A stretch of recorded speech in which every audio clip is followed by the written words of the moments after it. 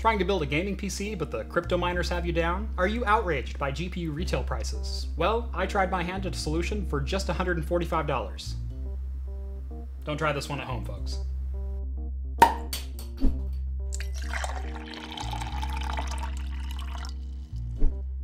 Welcome back to Craft Computing, everyone. As always, I'm Jeff.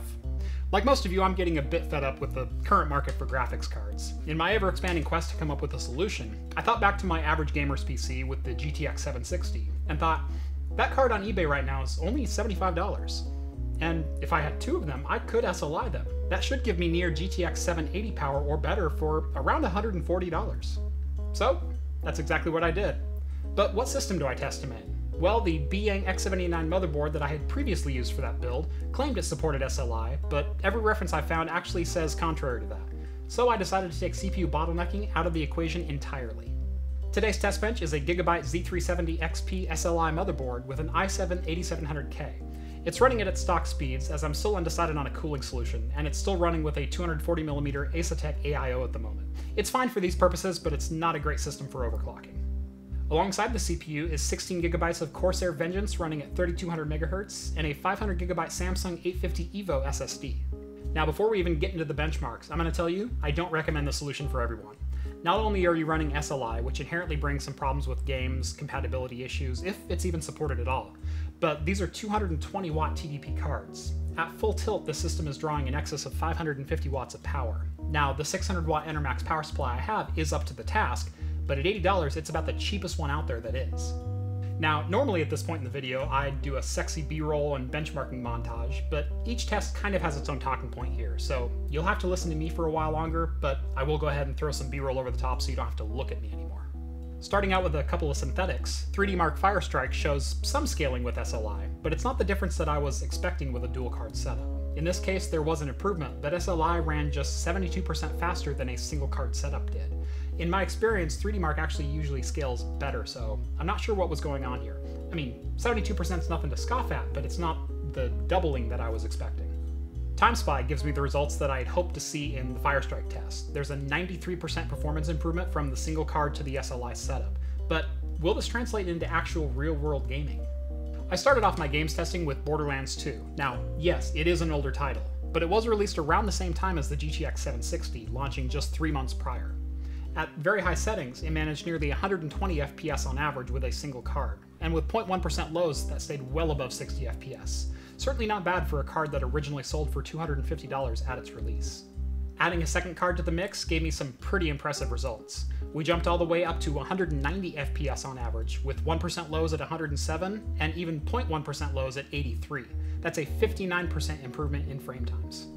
I ran through the rest of my usual gaming benchmarks, and this is where things start to get a little bit tricky.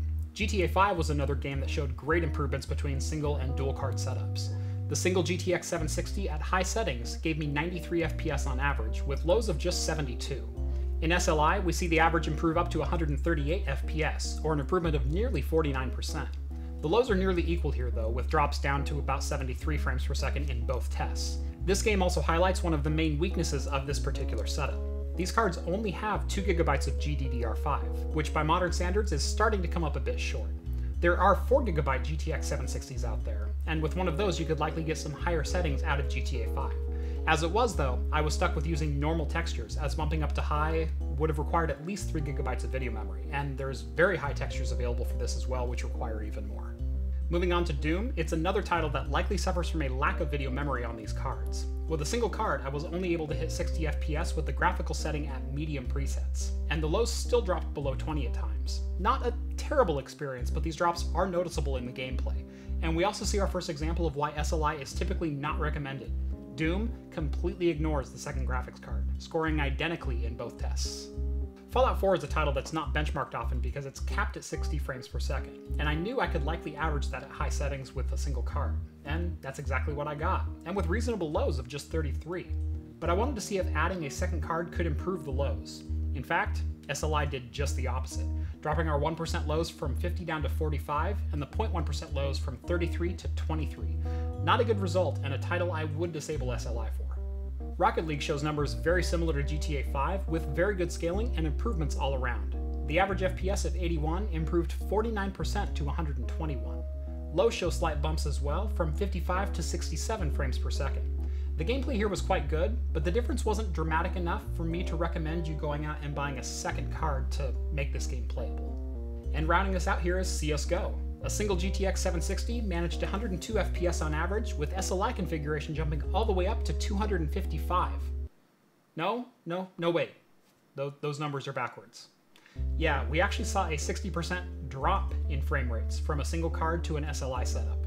A single GTX 760 absolutely rocked this game, with an average of 255 frames per second with a 0.1% low of just 90.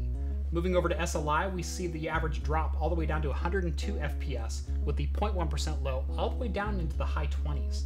Not a good look, and this is a game that really muddies the water for this video. So how do I call this one? If you're looking for a cheap GPU option that can get you gaming on modern titles, I suggest you look elsewhere. Sure, I'm only into these two GPUs about $145, but I still need an SLI-capable motherboard and a power supply of at least 600 watts, and I'd actually recommend 750 or 800 watts. And if I'm spending $145 on GPUs, that's GTX 770 or 780 money, which is guaranteed to get me better performance in titles that are not SLI supported. The power draw and the heat from the system alone knock it down quite a few places on my list. It's loud, it's hot, it's power hungry, and it actually performs worse than a GTX 1050 if SLI is not supported by your game title. The games it does have enough horsepower to run, it lacks enough video memory to crank the settings higher on. Time Spy and GTA 5, in fact, both gave me warnings about the potential for low video memory. If you have $150 and you absolutely need to buy a graphics card today, I would recommend scoring a GTX 770 4GB. They're a single GPU, which means you're not going to run into SLI compatibility issues, and on average they're about 28% faster than a 1050 Ti. I've been seeing them for sale on the used market for between $120 and $200, however your mileage may vary depending on where you live. You can also start looking for a GTX 780 or 780 Ti starting at that $200 price point. So, good luck to you, and let me know down in the comments how you're surviving the GPU price hikes. I'm curious if you've purchased a graphics card at the current prices, or if you've scored deals on used hardware. Be sure to like this video and subscribe so you don't miss any future videos. Follow me on Twitter, and make sure to check out my Patreon if you're interested in supporting this channel. Every dollar earned there is going right back into content for this channel. You also get access to my Discord server. You can chat with myself as well as the rest of the crew from Talking Heads live shows throughout the week. Also, if you have any shopping to do, make sure to click on my Amazon affiliate link down in the video description. Same deal, every dollar goes right back into content. As always, thank each and every one of you so much for watching, and I'll see you in the next video. Cheers, guys.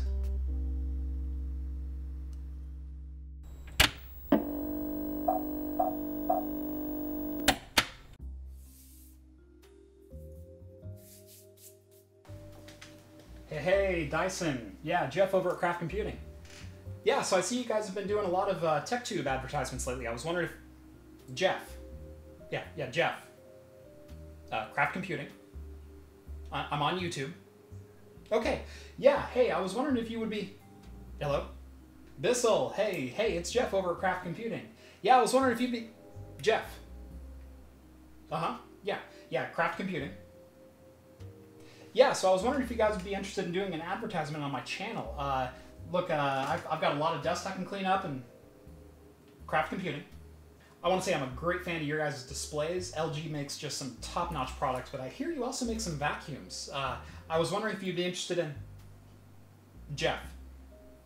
So what I'm thinking is you guys send over one of your vacuums. I can do a piece on vacuuming up my studio, and I built this $275 desk lately. I generated a lot of dust doing that. I could really... Yeah. Well, you have my number. Thank you.